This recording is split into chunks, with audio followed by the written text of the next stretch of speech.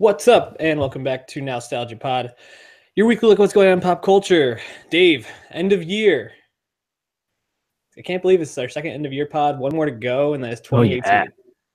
Yes, sir, dog. So Grinding I am Pat away. Sheehan with Dave Martinson, my co-host and trusty music source. We're going to be doing the year in review for the top albums, top songs, and just looking at some of the trends of the year. Before we jump into it, though, give us a subscription down below. Share us with, give us a rating and review on iTunes. Go to soundcloud.com/nostalgiapod and let your friends know they can listen to us any way they want. SoundCloud, Stitcher, Apple, wherever, however. Wherever you get your So yeah, pods. we got a lot to get to today. Let's start with some of the trends of the year. So we're gonna do trends, albums, songs in that order. Maybe the trend that was most intriguing about this year, something that has seemed to be falling off in the last couple of years and then made a triumphant return. The Billboard Top 100, Dave. So why did the Billboard 100 make such a big comeback this year? Yeah, the Hot 100. Hot 100, right? Yeah, well, the Billboard chart had, and there's a lot of Billboard charts. The Billboard 200 is the album chart. Hot 100 for songs. Those are the two ones that matter the most. And they got a lot more attention recently because Billboard finally updated the way they track a song. It used to be solely a radio play chart, and then it added like iTunes purchases, but now it covers streams, whether that's Spotify or even YouTube, and that includes the free streaming. So, and then they started tracking SoundCloud streams. So as the music consumption apparatus evolved, the chart finally caught up, and lo and behold, the songs that chart the highest are different than the songs that used to chart really high, because in the type of genre that is most popular has changed. As Nielsen officially confirmed what we already knew, rap is more popular than rock now. Way more popular. And that's reflected on the chart all the time. I mean, we kind of saw this coming last year with Black Beatles. Was by Ray Shremmerd was a number one hit. Then quickly, Bad and Bougie at the start of the year hit number one. Yeah. And then Bodak Yellow, of course. But then even songs that Post Malone's Rockstar with 21 hit number one. And then even songs that didn't quite get there, like EXO Tour Life or fucking Lil Pump's Gucci Gang. Like rap songs just take off and they can really stick around because, if the fans are just fucking smashing that stream button, it's going to stay up there. And it's pretty fascinating that the chart actually matters. Like people are actually talking about it more, just, seeing what happens on it. So it's a interesting thing to change. They did say that they're going to start weighing paid streaming more than free streaming in the future. So we'll see how that pans out. But that probably would skew towards older people because, older people are more likely to actually pay for streaming. So that'll be interesting. We'll see how that actually impacts anything. But yeah, it's interesting to see the chart finally matter again. Yeah, and I think, talking about how the streaming plays into this, a playlist like Rap Caviar on Spotify, which highlights the best and the hottest songs in the country and has like 1 million subscribers at this point. Yeah, right. It's the most influential streaming playlist ever, for the first of its kind, and it's curated. It doesn't always just pick the hot stuff. It picks what's gonna be the hot stuff. Right. That's what's so cool about it. This is not like radio. Radio's the last people to catch up to songs when they're hot, right? But Rap Caviar is at the forefront. Like, what's number one on Rap Caviar right now? Time recording. It's A$AP Ferg's Plain Jane remix with Nicki Minaj, which is fucking awesome. That song came out like 3 days ago. Right. But it's a song of the moment right now, so it's going to be up there. And because so many eyeballs are on Rap Caviar, if your song is deemed interesting enough, good enough, hot enough, whatever it is, to crack that playlist, and of course you need to be a somewhat well-known artist, at least on the internet, to even have that chance. But that playlist can really catapult your streams and get you onto the chart, and that formula has helped basically every rap song that was successful, besides people from songs from major stars. So I mean, really interesting to see the influence of something that's so simple and so overlooked by people that aren't paying attention. Yeah, streaming services are obviously in the TV and the movie realm, they have a huge influence. But for music, it's been interesting to see the impact that they've had, like artists choosing to be on some streaming platforms and not on others, or choosing to release their music on more popular platforms afterwards. It's really interesting, especially moving forward, to see how streaming services are going to have an impact on culture and the amount of plays that certain songs get, the amount of popularity that some artists get. Mhm. Um, Speaking of like popularity, I've seen a lot of articles talking about the death of poptimism. I don't know Yeah, if I believe it, but Katy Perry dropped a dud this year, and so did Taylor right. Swift. Two people that are at the center of poptimism and just dropping quality, pop hits that deserve to be talked about and dissected. Made two pretty shitty albums this year, and spoiler alert: Reputation is not going to be on either one of our Hell fucking no. eliminated lists. uh, yeah, so the death of optimism, I don't think is as black and white as some people like to talk about it. If you're looking to read about it, look for stuff by John Carmonica from the New York Times. He's an excellent music writer, and he's talked about it a lot over the years. He's been in the game a long time. But so I mean, death of optimism. I don't know if we can totally declaratively say that, because just last year, 2016, poptimism was in full force. Mhm. Chance the Rapper, Beyonce, Solange, and Frank Ocean. Those four albums were universally lauded, and it was like consensus they were the best albums, so we'll cheer louder because of it. Basic optimism. But that was okay, because those were the best records. It wasn't, Right. we weren't building up anything that didn't deserve it just because the person was really famous or had label support or anything. This year, all the artists that could have fit that mold released bad albums or mediocre efforts. You just mentioned Katy Perry and Taylor Swift, of course. They're the most obvious High examples, but also profile. someone like Miley Cyrus. Yeah. Even the Kesha record didn't set the world on fire as an album. And I think we talk about poptimism. The new rules are changing in terms of being a pop star. I think we mentioned Rap Caviar, the rise of SoundCloud rap, the internet in general, the streaming age. It's easier than ever to be a pop star. The definition of a pop star is broad. Pop as a genre is more of a format than an actual genre of music. The top 40 chart, the Billboard chart, is more the genre than the actual pop music. But because of this situation, it's hard to stand out, in terms of like being truly ubiquitous the way someone like Katy Perry. Like Katy Perry's whole artistry was just being ubiquitous because she dropped fucking smash after smash. Right. And this year, when she didn't drop any smashes because her album was bad and so were the songs, what is Katy Perry, Mm-hmm. Yeah, it's actually interesting because when I was writing that down as one of the trends to talk about, I was looking at the top of my best of the year album list, and the two there at the top, not to spoil anything, I think could arguably be considered pop albums as well. I mean, I Agreed. don't think it's going to be a surprise that Kendrick is going to be on my list. That he is a pop star at this point. I mean, as much as he is a rap god, he's a big enough artist at this point where he fits the poptimism mold. Right. Same with Lord, who's also going to be on my list. Yeah. So, and that's the thing. Pop stars, the biggest pop stars don't make traditional pop music. Again, the rise of rap is a big part of that. Like the rock star definition is being fulfilled by people that aren't actually making rock music. It's the same thing.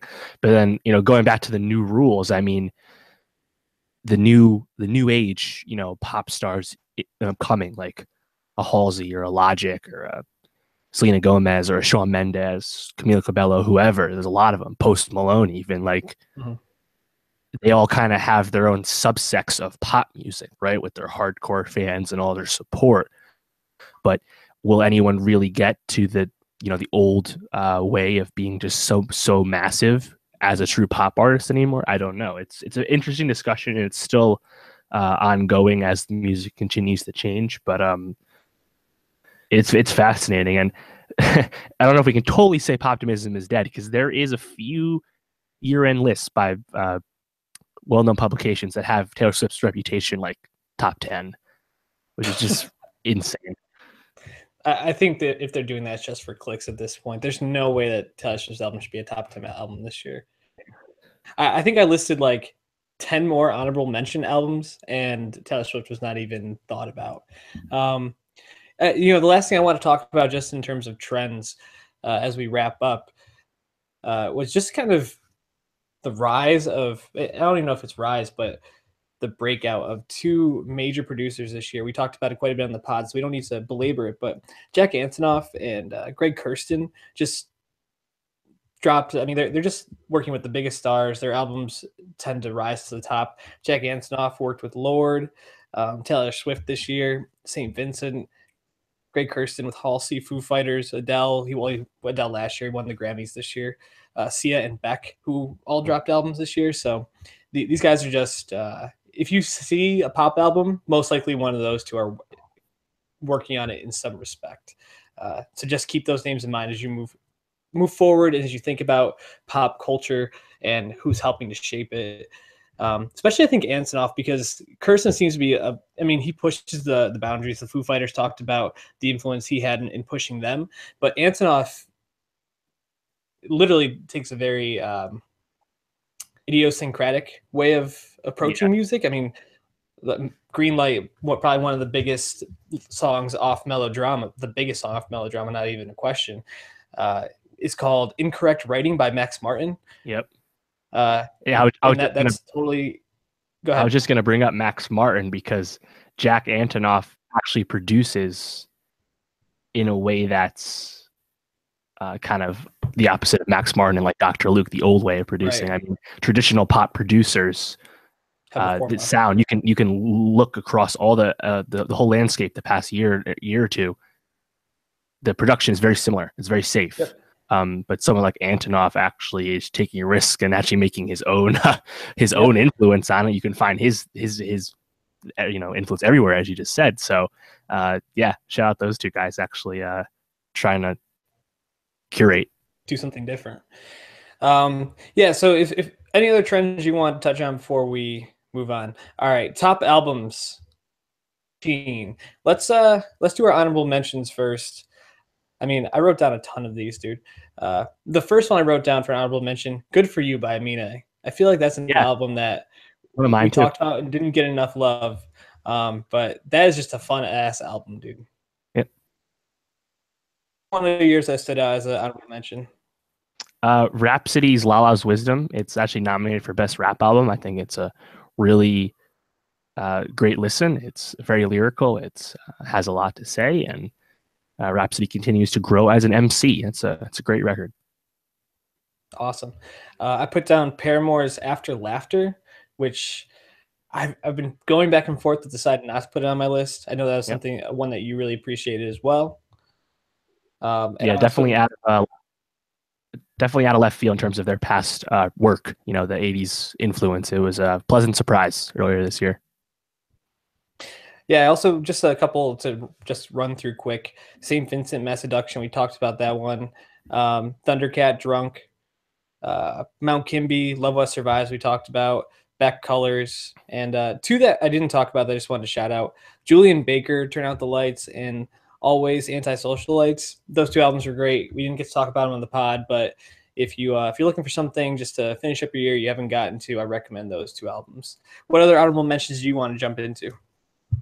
Yeah, I just have two more. Without Warning, the solo project album, whatever, by Metro Boomin, 21 Savage, and Offset from Migos, had no business being as good as it was. Just a bunch of fucking bangers. And it's funny because they have very different styles. Offset's very all about the glamour, where 21's all about the murder, and it works really well. A lot of good songs on there.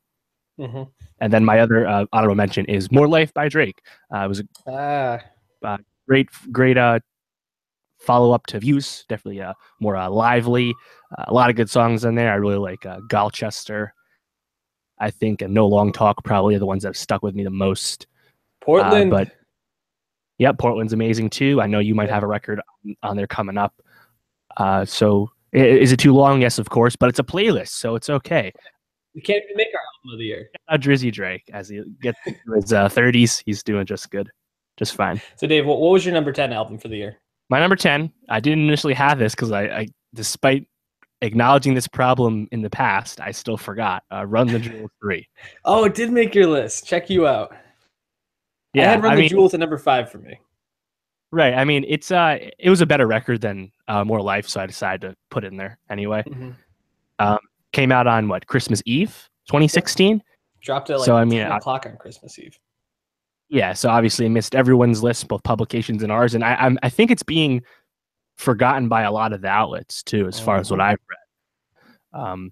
But it's the best Run the Jewels record to date. Run the Jewels, of course, like an LP, very poignant, very lyrical guys. LP's got a very unique production. They're OGs in the game, so they really know their way on the mic.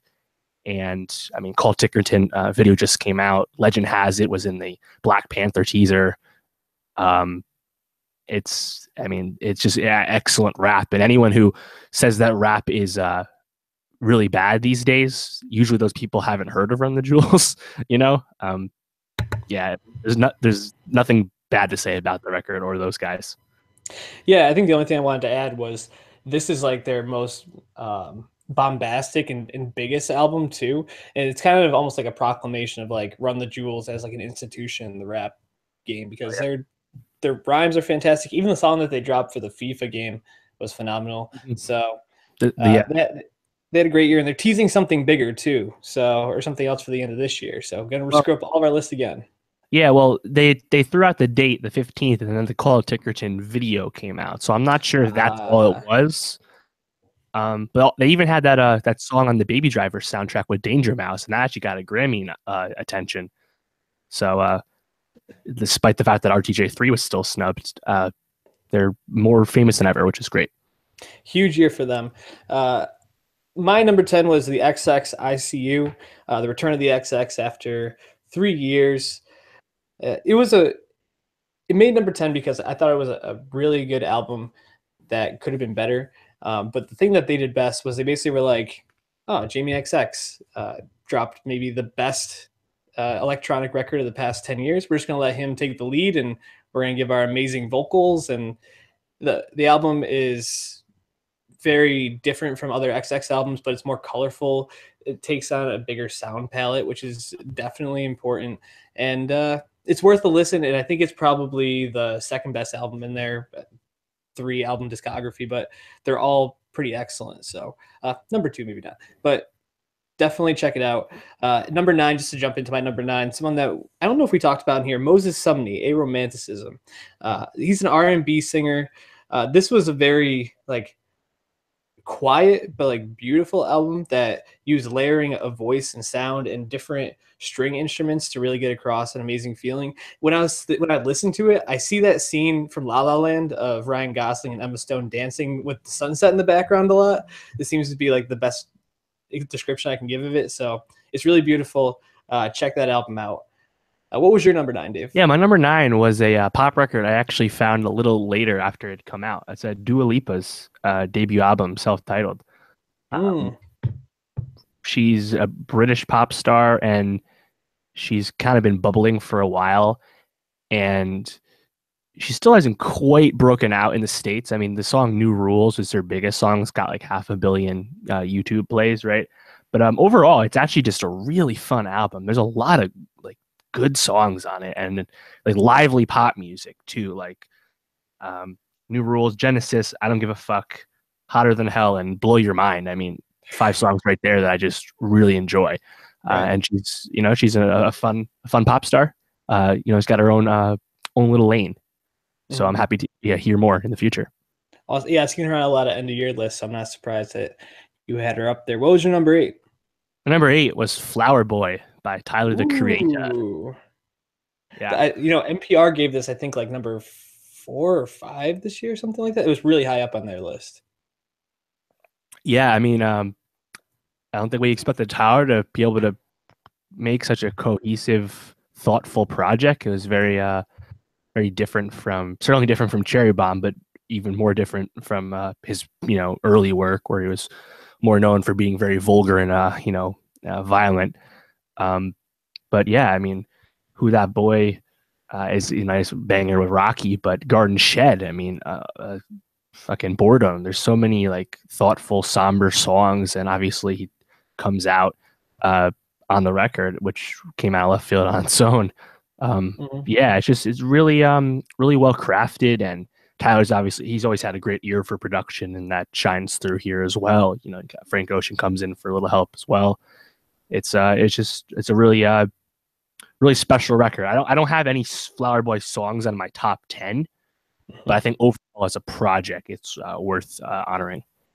Yeah, and sonically for Tyler the Creator, it's so different, but he incorporates different elements of like jazz and Yeah. like R&B into it so well that it's really just well done. My number eight, I think you have it on your list too. Vince Staples' Big Fish Theory. Where did it fall for you? He's number 6 for me. Number six. So we're not far off. Yeah, I really listening to a lot of these albums recently for this list, I was really just struck by like the range of the album. The sound goes from like house to trap at times. It Yeah. really is just very inventive. And Vince also, I think, has some of the most thoughtful and thought-provoking bars on this album. Um, he's also just a really cool artist in general. I really like him. He was great on Bill Simmons' show, R.I.P. Bill Simmons' show. Yeah, he's hilarious. Yeah, Great he is. interview. Just because, What did you like about the album? yeah. Well, he's so frank as a person. It also comes out in his music. He'll Mhm. casually rap about his days as a gangbanger, and then he'll immediately talk about like the prison industrial complex, like 2 bars later. You know, Right. he's very thoughtful, but also very frank. And like you said, the production is so varied. I mean, Cali G Funk, obviously he's from Long Beach, West Coast sound. Then he'll flip to the house sound. Like listen to Bag Back. That's also in the Black Panther Mhm. trailer. You know, um, I've been a fan of Vince for quite some time, but this this album, no one saw coming because he's never had so much variety in his work before. But we always knew he was a thoughtful guy. So the fact that it kind of came full circle on this. It's not to say that the record is flawless. I think there are some lulls in it because he does so many different things. But I mean, overall, just the ambition is so commendable. Definitely. I totally agree with everything you said. Just to kind of keep it moving, number seven for me was Spoon Hot Thoughts. I saw them recently perform this, well, most of their hits, but a lot of songs off this album. And I was listening to it a lot getting ready for the concert. This album grew on me throughout the year. I liked it, but didn't love it when it came out. This is an album I really ride for now. And I think what I really like about it is just how they continue to grow as a band. And Spoon, I mean, this is probably their second or third strongest effort. They have a really long discography, so to say that is commendable. But the part that they really used this time was dance and an electronic sound to really give them some variety and move them in a new direction. And it pushed them, and they definitely bring that out in their live shows. And this album in general just is good, song one to song 10 or 11. So definitely check Spoon out. Give me your number seven and number six, Dave. Then we'll jump to the top fives. Sure. Just one quick question. Do you think Hot Thoughts is the best or most interesting rock record of the year? Um, well, it depends on what you would count LCD Sound System as, but it'd be the highest one on my list if you don't count Right. LCD Sound System. Sure. Okay. Yeah, that makes sense. Yeah, LCD is definitely a little out there, unique. So Yeah. fair point. You said 7 and 6. Well, yeah. Well, 6 was Vince Staples, and 8 was Flower Boy, and 7 for me was All American Badass by your man Leon from Mr. Robot, Joey Badass. Yes. KKK, man. Yeah, that's the guy. Joey came out with the first overtly political record of 2017, I would say. Definitely the first of rap's kind. I mean, YG had Fuck Donald Trump, but that was only a song last year. Right. All American Badass. It's not, there's some anti-Trump sentiment throughout the songs, but, the overall sentiment's more about the plight of the black man and, just racism and trying to be better. I think the song Temptation has a video that's a very lively song because it's about I think it's like about perseverance, and it's really it's not all doom and gloom for Joey Badass, but he Right. does call it how it is. And yeah, it's a very criminally under-listened record. It did not do well in its first week, and I think that's because this is an album that's not going to garner new fans. This is just doubling down on his base because it's so hyper-focused, such a concept album. Mm-hmm. But it definitely stands out in the rap landscape this year and absolutely worth everyone's time. Yeah, this was I think this was an album that was forgotten and didn't necessarily get as much love as it Yeah. needed to. Well, it came out the week before Kendrick, so that Right. definitely didn't help. And that was what, the same week as More Life, too. More Life was like a week before that. Yeah. So It was that's a a busy horrible time. time to drop an album. My number 6 was Sampha, Process. We talked about it at the beginning of the year. It's just a really beautiful album, an up-and-coming artist. I mean, he's worked with Kanye and Drake. Yep. Where he goes with these songs in this album, it's such a personal album about loss and grief and pain, and he delivers it so beautifully through. And I mean, I think the songs that stick with me, the biggest song off the album was blood on me, which is like it's almost like exacerbated in the song. I was reading up on the song, just I was interested in how he got the sound, and he actually like went for a run before he would record the vocals because he wanted to sound like he was like running in this dreamlike song. But the song that sticks with me most is No One Knows Me Like the Piano of My Mother's Home. Just very touching, moving, purely piano vocal sound. And Sampha is going to be huge. I have no doubt about it. This is a great first album. So jumping into my top 5, I already talked about Run the Jewels. I'm just going to jump to my number 4 then.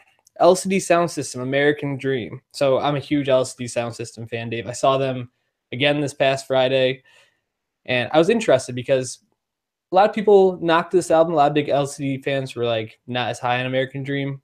Mm-hmm. Did you check it out? No, I've been meaning to listen to them from the start, so I haven't started that yet. that is a smart move. I think when I gave my review, I was high on it, but I said for an LCD effort, it's probably one of their worst. I judge LCD a lot of times by how they do live now. After seeing them 3 or 4 times, these songs fit into the live show very well. I think the most interesting thing about this album, and a reason why it's still an excellent album, is James Murphy, the lead singer of LCD, uses a lot more personal experience. Wait 1 second. Mm-hmm. Yeah, he's an interesting figure, and I always like to dig on LCD for their fake breakup, but right, this record seems to have resonated. Yeah, he just used a lot more of his own edginess. A lot of LCD before was focused on the softer side of pain, but he really brings a hard part to it, and he brings LCD sound from the first 3 albums into this one, so it's a very eclectic album for them. Definitely worth listening. And if you're gonna check out one song, other than the one that'll be on my top 10 list, I would say "Tonight" by them is the most LCD. It's very cheeky, but also brings in a dance sound with rock that fits so perfectly. I just fucking love LCD, dude. They're such a good band. What were your 5 and 4 songs? So 5 was a Brockhampton record. Can you guess which one? Saturation 3. No, I decided to go with Saturation 1. I don't think I've sat with Saturation 3 enough to, make that call. So maybe I'll update that at some point. But right now it's Saturation 1. Talked a lot about Brockhampton last week before our Star Wars Last Jedi review, so check that out. SoundCloud.com/nostalgiapod plus YouTube. But quick rehash, Brockhampton is a very eclectic, unique, wide-ranging rap crew, self-styled boy band. They have a lot of good rappers in there, but they most importantly bring a lot of unique ideas to song creation and sonics, and very Kanye West inspired, very nerd inspired. And they're only just beginning. They're going to be huge stars. So please get on board now while you can. I'm very excited to see them in concert this February. Saturation 1. Probably their most famous song to date, Gold, is on that record, as well as Star, which has just amazing punchlines.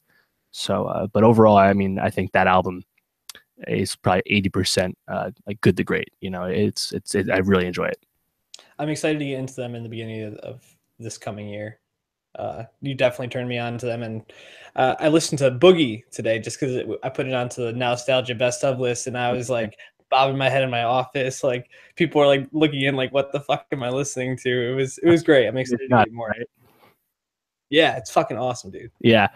So number 4 is a record that came out very early in the year, but it might be the first, big record of 2017. I'm not sure if it came out before the XX or not.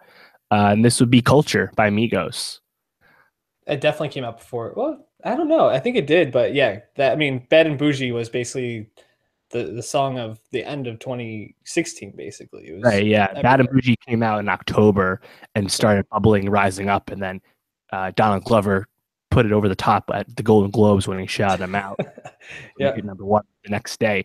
But yeah, I think Migos really came into their own this year, and of course, Offset and Quavo in particular had great years as solo artists as well. Um, Yep. and Culture as a record really showcases the triplets flow that they made famous, and the rap landscape has used in scores. And Um, scores. of course, yeah, and of course their chemistry as a trio. They're all basically related. They've known each other forever, but they'll finish each other's sentences, and obviously the ad libs are second to none. And on top of that, they just have a lot of fun records, and this album is full of them. I mean, you said Bad and Bougie. I mean, T-shirt and Get Right With You and Yep. Slippery with an excellent Gucci Mane feature, and Hmm. Kelly Price with Travis Scott. I mean, it's just they're just such a fun group, That's what I was gonna and say. They're just so much fucking fun, dude. yeah, and I think Culture. It's tough to really say anything bad about it because it's so good at what it's doing. Hmm. Culture didn't make my list, but it was one of my honorable mentions. I didn't want to step on your list, so I left it off. But definitely enjoyed that one. Number 3 for you, Dave. Hova, 444. Throwing up the dynasty sign, bro. Yeah, dog. Jay-Z. I saw him perform at the Meadows too, which was awesome. Jay-Z did not know what to expect coming into this. His last 2 records, The Blueprint 3 and Magna Carta Holy Grail, were very corporate, very uninspired. I mean, Jay-Z's only number 1 hit to date is Empire State of Mind, which is a fun song, but not the greatest song. Hmm. So he's kind of been up and down. The most exciting thing about his career the past 6-7 years, actually even later, because his records were Kingdom Come in '06 was really bad too, and American Gangster was okay. The most exciting thing he had done recently was Watch the Throne. That was because Kanye fucking produced the shit out of that. Hmm. So coming into this, an old Jay-Z, he just turned, I believe, 48. He was 47 when the record came out this summer. Uh, you know, we saw what happens when old rappers think they still got it with Eminem last week. But Jay-Z did not do this. He came out with his most insightful, introspective, personal record to date. I mean, it was it's honestly, it's still kind of unbelievable that a rapper he's with the first rapper of his kind to make something so good at an old age, because rap is no doubt a young man's game. And I mean, the story of OJ, that's a song that got a Song of the Year nomination from the Hmm. Grammys. Yep. And I mean, OJ say, "I'm not black, I'm OJ." Long pause. Okay. Like that's more poignant, just okay, than scores of rappers this year, scores of anyone. Like, Yep. and I mean, you go through all the record, 444, the title track. It's like, oh, did Jay-Z really cheat? It was just a stunt for Lemonade last year, right? And Jay-Z's like, nah, bro, I cheated. He just fucking Yeah. spells it out. Um, and then even like his mom comes out as a lesbian on this. That would have been a huge deal if this was anyone else's record, if it was Yep. any other year. Uh, and then No ID's production is immaculate. Really, really great attention to the album. Very cohesive. And the way it ends with Marcy Me is awesome. Great record that I think is actually a little underappreciated, underlistened because it's stuck on title. Hmm. Um, My most of the songs actually have a YouTube video now, like a music video, so you can listen to, I think, at least half the album that way. So I recommend that because yeah. highs are on this album are just so high. I actually toyed with having this number 1, um, Wow. just because I think as a record, it's incredibly cohesive. It's so focused, and I really toyed with it for number 1. Yeah, I think we were talking about what to expect of Jay-Z in this album coming out. I think we were saying it was probably gonna be more like revival than what it turned out to be. Yeah. So it's definitely exciting, and it actually makes me feel optimistic for rappers as they get older. Because I think up until this point, most people kind of say, well, when you reach a certain age, you just don't have anything to say anymore, and your career basically fades away. But Jay Z seems to be paving a different path, which makes me excited because I don't want to see someone like Kanye West or Jay Z fade off into the distance. I want to enjoy more of their songs. So hopefully they're Yeah. able to do this Right. successfully. My number three was Scissor, Scissor, Scissor Control. Jesus, it's been a long fucking day. Um, yeah, Control. I was I was playing this the other day just to kind of check out some of the songs I hadn't heard in a while, and I started off just from the beginning, and I just ended up listening to the first six songs without even noticing like I'd gotten through them, and they're all so fucking good. I think like one through six that might Yeah. be the best beginning, like strongest first six songs of an album this year in general. And this is her second effort as an artist, and it's so personal and so well written. A song like "Doves in the Wind" that features Kendrick, or even like "Love Galore," which I've seen a lot of people's like top 10 song lists. Didn't make my. I picked actually a different one from this album, which I've been like sitting with for months now and just loving. Uh, just so beautiful, and SZA I think is going to be a fucking huge star, and this is her coming out. She said that she didn't even like music until her last album, which is Yeah. kind of That's, I crazy. mean, like you said, she's going to be a star, best new artist nominated. I think she's the Yeah. odds-on favorite to win that. Supermodel, Weekend, and the other song you're going to mention later is a lot of great songs.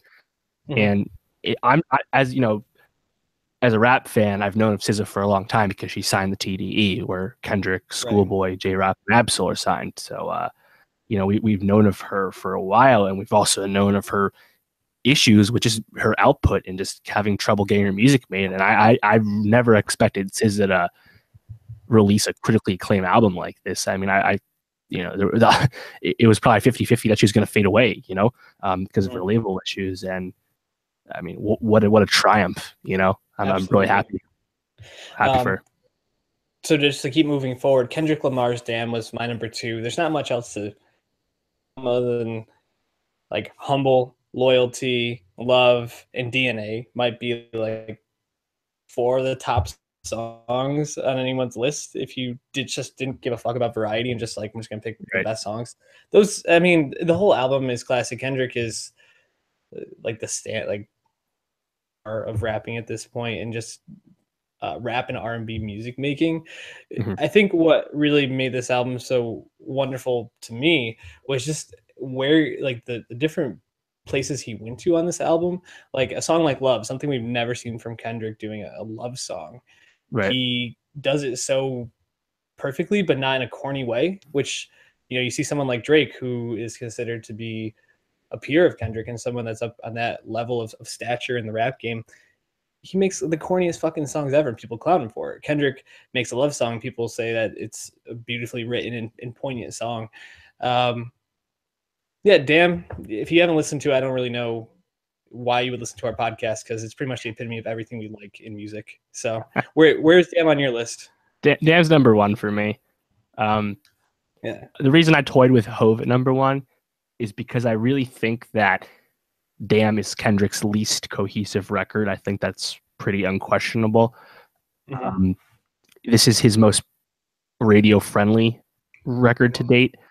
And Poptimism. it's honestly, it's just straight up not focused. But because Kendrick is such a fucking stud, it also doesn't really matter. Yeah. To Pimp a Butterfly was his touchdown, and Damn is just his victory celebration. Touchdown dance. Yeah. Lambo leap, Um, if you will.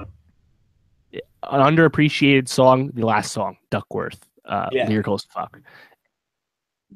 You mentioned corny songs, Drake getting clowned. I Kendrick should have been clowned more for God. Yeah. That's what Probably. God like. Like that song is low key whack. I'm not gonna lie. Kendrick gets a pass for all the other quality he puts out, and it's actually interesting because as you're talking about his least cohesive album, I mean I totally agree, but I think that just speaks to how cohesive his other albums are because not many people make albums as cohesive as Pimp a Butterfly Good kid. or even Good Kid, Mad City. You Yeah. know, so what was your number two then? If that was your number one, My number two is your number one. oh, Melodrama. This is when we did Yep. our mid year. These were at the middle, and I was like, "There's no way that we're going to get through the year with these two still being the top two," and we did, which I think Yeah. just speaks to Taylor the Swift quality fucked of up. these. So I want I'll let you take the lead on talking about Melodrama then. I mean, honestly, this is an interesting record because if you look at all the outlets, some people have this album top five on their list. Some people have this in the 40s. Everyone knows it's worth honoring, but the range is all over the place, and I think that really speaks to just overall personal taste, honestly. Yeah, But what you can't deny is what Lord actually does on this album, and it's Lord is a pop star who became super famous at a very young age, of course, with when Royals busted out when was it 2013 or yeah, 2014, it was a while ago, 2013, and she kind of went away since then, and she comes back a little older, a little more wizened, more experienced now, but she still kind of preserves her youth and tries to grapple with that on the record, despite now being really famous. And uh, it's really a shame that Greenlight and Supercut weren't bigger hits. Um, yeah.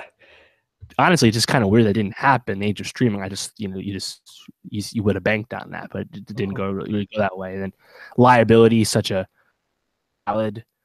The Louvre has some great wordplay, and then Perfect Places is poppy as hell, but Mhm. that's probably my favorite song on the record. Honestly, it's a little corny, but I really really love it. Um, yeah, it's probably the most not even probably it's the most important like pure pop music in the traditional sense Yeah. record, no doubt. Um, yeah, I mean Lord's still really young. She's what 21, 22. Like really happy to see her career as it continues to grow.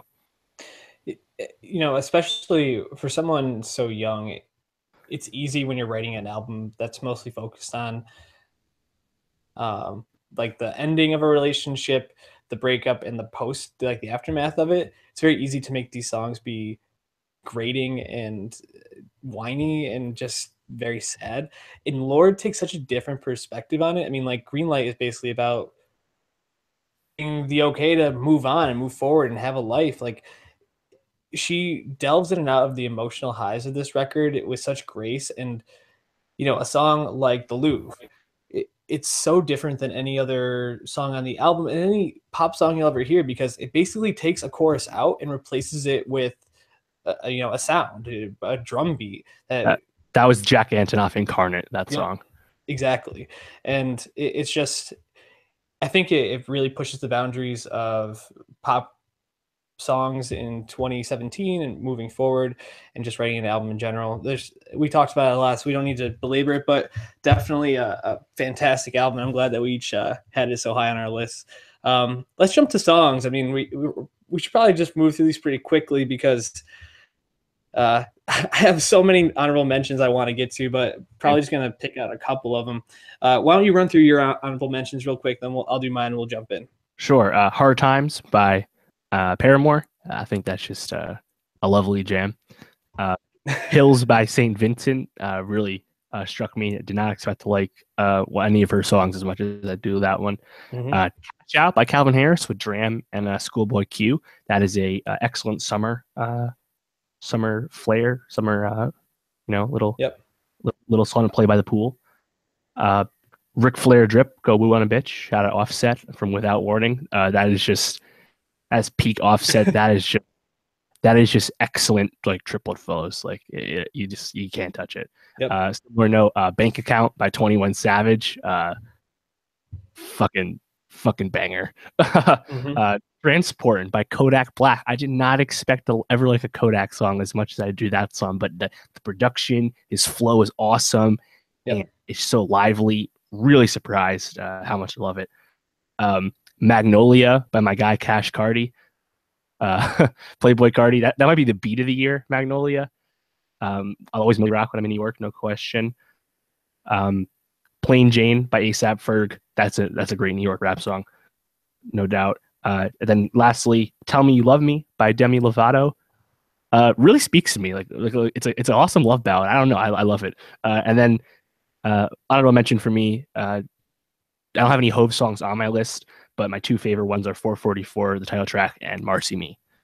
So Awesome. a lot of good, singles and one-offs and songs to pick. I mean, the single is more resonant in the album these days, and you can definitely see that in people's top 10 song lists. Oh, absolutely. Just to run through a couple, I think the two songs I just wanted to get out of the way that were just massive, but I didn't think deserved to make my list were Feel It Still by Portugal the Man, Despacito, Luis Fonsi, and Daddy Yankee featuring Bieber. Everybody's heard those. Charger by Gorillaz. Gorillaz we didn't really talk about on this at all. Jones, dude, just fucking haunting and awesome, and those guitars is fucking dope. No Known Drink by Japan Droids. I mean that song, whenever I hear it, I just like automatically want to like run through a wall, which is what I look for in a lot of these songs. New York by St. Vincent and also Happy Birthday Johnny are gorgeous songs. Yep. Future Mask Off, dude. I fucking that song. I wish I had seen that at the Meadows. I feel like I would have gone fucking nuts for that. Yeah. It's fun being in a crowd of white kids yelling Molly Percocet when none of them fucking do Zans or anything. Just two more I wanted to get to. Good Morning by Bleachers. We talked about the Bleachers album when it came out. That was my favorite song off it. And also Queens of the Stone Age, Like You Used to Do. Song really grew on me, and it really is just classic Queens of the Stone Age, but way more dancey than they ever were. It's just really fun. Which brings me to my number 10 song of the year, Dave. Fior di Latte by Phoenix. Well, we talked about it. Yeah, I know you didn't really love the Phoenix album, but that song just has stuck with me all year. I think it's the lightest on the album. It's basically the passion fruit of TMO. But it's just light and it's fun and beautiful, and yeah, nothing more I can really say about it than that. What was your number 10? My number 10 was Crescendo by the Underachievers off their album Renaissance from April. Saw this song live in October. Underachievers, they're a rap duo from New York, from Flatbush, Brooklyn. And this is just them trading bars, and they have great chemistry. They always have. And it's a great New York rap song. Fantastic. And they're underappreciated act because they're still kind of an underground internet artist, but Crescendo might be their best song. Awesome. What was your number 9? My number 9. So, all right. So I'm kind of cheating here. I picked Blow Your Mind by Dua Lipa. That's my favorite of her songs on the record. I heard this song like in the summer or in the spring, at least, when I was first finally Googling her name and figuring out who she was, right? The song came out in fall 2016. I didn't know that because I didn't hear it then. To my defense, I had Redbone and Bad and Bougie on my 2016 list. I was ahead of the curve with those songs. And you'll see those songs on lists this year, which is dumb. But I'll be a hypocrite because I'm going to pick a 2016 song right now. I had a 2015 song on my 2016 list last year, so it's all good. I'll give you a pass on that one. My number 9, a Spoon song. Do I have to talk you into it? It's like one of the few times on the record that Spoon kind of lets themselves go as a band, which is just really exciting. They're very tight and very concise. And this song, at the end, they just start to let themselves go a little bit. And it's classic Spoon with a touch of wildness, which I just love that about them. My number 8, I shouted out earlier, Passion Fruit by Drake. Again, I know it's a corny-ass song. I know Drake is corny as fuck sometimes. Super Mario Sunshine, dog. Yeah, this song just makes me want to like sit outside in the sun and like get drunk and be light. It's awesome. So I think with the way things have gone this year, like politically, sometimes you just need to be light, and I'm going to be talking about a song later on the list that is not so light, but I think especially for the songs I liked, I just wanted to not be thinking about problems sometimes. And those two Right. are one of them. What was your number 8? Number 8 was "Say I Didn't" by Vic Mensa. Mhm. Um, this is the song that Vic and Chance played together um, at Lollapalooza this year. Chance isn't on the song, but he came out and like ad-libbed with Vic because they had kind of like a falling out behind the scenes as they came Yep. up together in Chicago, but they buried the hatchet publicly, and it really like almost brought a tear to my eye seeing that because I've liked them for so long. But even taking that away, the song is really personal, and Vic really has a lot to say about himself as a person, and his past actions and his relationship with his parents and things like that. And it's also quite a lively song and has a really good hook. So while the autobiography, I think, is an up and down record overall, I Mhm. think that's clearly the strongest song on it. Yeah, that was an up and down record, but definitely definitely introspective and some really high highs on it. So, Yeah. what was your number 7? And number 7 was Big Fish by Vince Staples featuring Sir J of the Juice. Uh, Hmm. man, I mean, Back Back is the most like interesting song he made, but Big Fish, I think, just is a slapper because Yep. on one hand you have Juicy J, like I was up late night ball and just a great hook from Juicy J, and then you have Vince going into it with his verses and doing all the things he does on the record that we just talked about, and it's just a great union of Vince and how he can, uh, wear two hats in the rap game. Yeah, that was one of my honorable mentions. If you didn't have it on your list, I would definitely want to shout that one out. My number 7 was "How Do You Sleep" by LCD Sound System. It's a 9-minute song, but James Murphy basically steals the concept from John Lennon's "How Do You Sleep." Where Lennon attacks McCartney. Uh, Murphy's going after Tim Goldstein, his old producing partner, and it's like a cutting song. It's very personal. It really attacks this guy, but it switches up about halfway through, and there's like this classic LCD drop almost. It's not really even a drop, but it's just like this change up, and the synths start to like just come like poking through, and it's fucking brilliant. And it's like everything I love about the new LCD Sound System record in one song. So Nice. had to put it on there. Number 6, a song I was mentioning before, "Praying" by Kesha. You're going to hear this song a lot of places. I think with the political climate, especially the sexual misconduct that's been coming out with all the Harvey Weinstein allegations, and this was really one of like the first major stories about like a man in power using that power against a female star. Um, this is like her triumphant return. It's Right. good to have Kesha back. Her album was up and down. Uh, this song jumps out, and her vocals on it are just so like screeching and personal and emotion filled. It's just really powerful and really resonated, I think, for the year, and probably moving forward as well. So definitely worthy of the list, in my opinion. What was your number 6 and your number 5, Dave? My number 6 was "Crew" by Goldlink with Brent Faiyaz on the hook and Shag Lizzy the feature verse.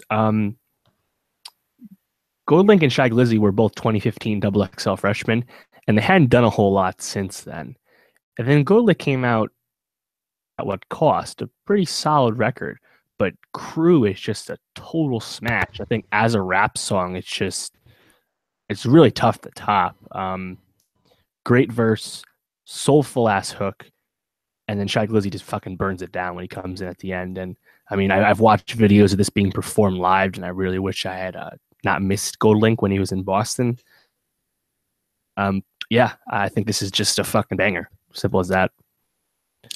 Yeah, Goldlink. I feel like I listen to like one of his songs like every month somehow, and I'm always like find myself like into it. So I definitely should check him out more. What was your number 5 song? My number 5 was "Perfect Places" by Lord. Mhm. I just think it's the Lord song I always go back to off Melodrama the most. Funny enough, I know it's some people actually dislike the song. I know it's pretty cheesy, pretty it's like all millennial pride, but Mhm. I don't know. I think it's pretty This powerful. is great. It's a great song. My number 5 was "On Hold" by the XX. pretty much just because Jamie XX got to do his thing on this, and putting in the Hall & Oates "I Can't Go" for that sample, so catchy and so much fun, and it really just uh, delivered on an XX return. So I mean, it was dropped I think like New Year's Day or like a day or two after, Yeah, so it was it the really lead like single. started off the year. Number 4 for me, the SZA song I was talking about before, Drew Barrymore. Man, I fucking love this song. Great song. It's so personal. She talks, but like she's funny and like sarcastic on the chorus. Um, and then it has like the drums, doom, and then it goes into this beautiful SZA vocal. Yeah, just a really awesome song. I think Chris Ryan was the one that originally like shouted that song out off the record, so I really wanted to like keep my ear out for it. Mm-hmm. And Chris Ryan hardly ever steers me wrong, and this what he definitely one of the goats. definitely. So what was what did you just do? Number 5, so 4 and 3 for you. Yeah. Number 4, "Get Right With Ya" by Amigos. Hold up. Get right with you. Get Right With Ya. So Bad and Bougie, obviously last year's lead single, but T-Shirt, Slippery, they're bigger songs than Get Right With Ya. But Get Right With Ya is the song they've been coming out to start their sets with throughout the year. And I just cannot stop coming back to this because this is just their chemistry at an all-time high. They take turns all spitting a awesome verse. It's just pure Migos. And it's just a really fun, really excellent song. Yeah, Migos. Those 4 songs you mentioned when you were discussing culture are the songs that I think I keep coming back to and are just phenomenal. What was your number 3? My number 3. So I wanted to pick a Brockhampton song, and I had to think about which one I wanted to pick. I picked Saturation 1 for my record, but I'm actually going to pick a Saturation 2 song for my song list. Star and Gold from Saturation 1, and then Boogie from Saturation 3 were in the running. But I actually ended up picking Gummy from Saturation 2. And Kevin Abstract, he's the front man. He's the biggest star of Brockhampton. And the way he switches his flow at the beginning of this song never stops getting me. Like I've talked a lot about Brockhampton in the past few weeks, but this is one of their best songs, and it's probably my favorite song they've made to date. Yeah, I don't think there's many times where I feel like surprised by vocal performances anymore, but like when a rapper can really switch up their flow well, like sometimes the way Kendrick is able to like use his voice as an instrument, or switch his flow up, it really can elevate a song to the next level. My number 3 song of the year, "Green Light" by Lorde. I mean, it's just an amazing song. That piano, like, should have been bigger. Yeah, it should have been bigger. And just the way that piano comes in, it's so like triumphant, and it like crescendos into this like larger ending. It's just really, really exciting, and like it really gets you going. It makes you want to dance. Number 2 was "Humble" by Kendrick. I mean, everybody's heard this song by now. I think the thing that for the top 2 songs, that I'll just jump into my number 1 as well here in a second. It was just the songs that everybody liked, but that were also good songs. Right. "Humble," there's that video, I think it was like in Arizona at a concert, when he literally stops singing and the whole crowd just does this whole verse, awesome. And no one misses a beat. And I was like, that's the power of Kendrick. And this song especially just resonated. It was just the beat's catchy, the lyrics are amazing. My number 1, "Bodak Yellow" by Cardi B. I had to give her the number 1 spot, being the first female artist to top the charts since Lauryn Hill was the top of the Billboard 100 chart. After since '99 with Doo Wop. Yep, almost 20 years. In this song, it's like the most braggadocious like song ever, and she just fucking kills it. And I always think about that video we talked about in the pod of those people in that like train station, subway station. It was old people, it was young people, it was black, white, every race, age. Just love this song, and it's fantastic, and it epitomizes 2017 to me. Yeah, no, so I don't have Bodak Yellow on my list because it's my personal enjoyment. But in terms of impact, you mentioned Despacito. That song is the most streamed song of all time, 4.6 billion streams. Crazy. So you have to have that up there. And I think the other song has to be Bodak Yellow because it's inspiring to so many women. Yep. Just as female empowerment, it's awesome. But also, Cardi B is such a success. I mean, Yep. she's such an endearing personality. She's just very herself. She's anything but fake. And you've known that since she was just an Instagram star off Love and Hip Hop. And Yeah. the fact that Bodak Yellow became so big, but top of that, she just set a new record. She's the first female rapper ever to have her first 3 chart entries all reach the top 10 because her feature with G-Eazy, No Limit, Mhm. fuck with me and get some money. That is in the 10 right now. And then Motorsport, her song with Migos from Culture 2, the lead single, that's number 6 right now. So she has, and then Bodak Yellow, I think, is like 7 or 8. So she has like 6, 7, and 11 right now. Sorry, Bodak Yellow is 11. So she has 3 top 11 songs as we speak. She's unstoppable right Cardi now. B is unstoppable, and she doesn't even have a debut album yet, and she That's doesn't even fucking need to because she's making insane. all this fucking bread, just killing it.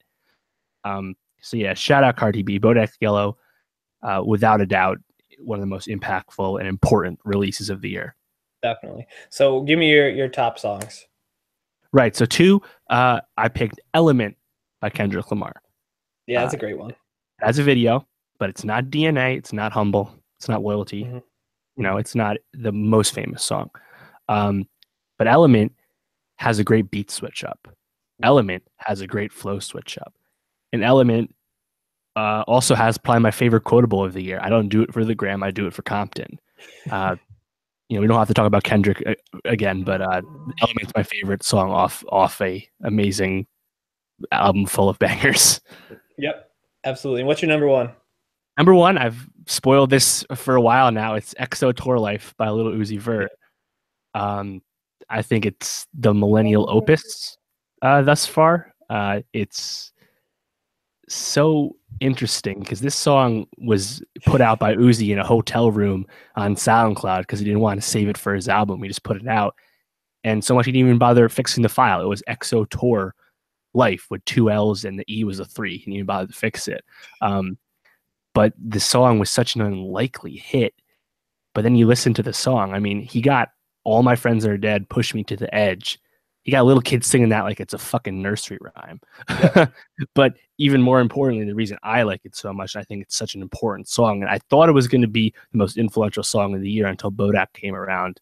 And I still believe it'll be very resonant and Yeah. important for a long time. But it openly talks about his addiction and substance dependence. I'm committed, not addicted, but it keep controlling me.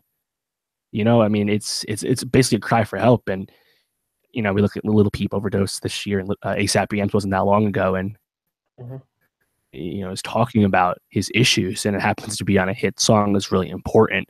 But also, Uzi as an artist is very he kind of mixes genres because he'll wear a Marilyn Manson shirt on his Fader cover. He's very very unique, but he also represents both the age of SoundCloud and also Yep. the rock star persona that artists like to give themselves and not call themselves a rapper. So I think because of everything it represents, but also the people take the song, it's my number 1 record. Yeah, Uzi. I mean, I think this is a very surprising song to me. I never really saw him as an artist that um, would have something to say that resonates this much with people, and especially I think like younger generations. This song is like you said, the opus for millennials. It's just it's like so dramatic, but in the same way, like what he's talking about in there is so serious and meaningful. Like you said, uh, it's a song that I think deservedly is number one for you, and I think also a song that will live on and have a long life because not only is it so catchy, but like you said, it touches something for people that goes deeper than just an enjoyable banger. Right. You And know, to top it like a all off, passion fruit. exactly. And to top it all off, I'm seeing Uzi perform tomorrow at the time of recording. So There you very excited. go. Full circle. And just if you guys want to listen to these songs, we have all of them on our Nowstalgia Best of 2017 list, Spotify. Spotify playlist. So check those out. You can go to our Nowstalgia Pod Twitter page, and we have it pinned right at the top. So definitely check that out. Any last thoughts on the year of music, Dave? Yep. No, I mean, I think this is a really strong year overall. I agree. Not a strong year for rock as a genre, not a strong year for traditional pop as a genre, but overall, I think it's a really strong year. We saw a lot of cool things, and we talked about the trends. Music's in a good place, and we'll talk more about our most anticipated records for 2018 I was just gonna say at a I later have a date. lot. But I have a lot, yeah. So we'll talk about that soon. So please, subscribe on YouTube and follow us at SoundCloud.com/NostalgiaPod and make sure you don't miss it. And check out our episodes of best TV shows of 2017 from a few weeks ago, our Last Jedi spoiler cast, and as well as our best movies of 2017 later this week. Absolutely. We will be bringing you best movies next week, as Dave said. Until then, enjoy our end of year. We love you. Peace out.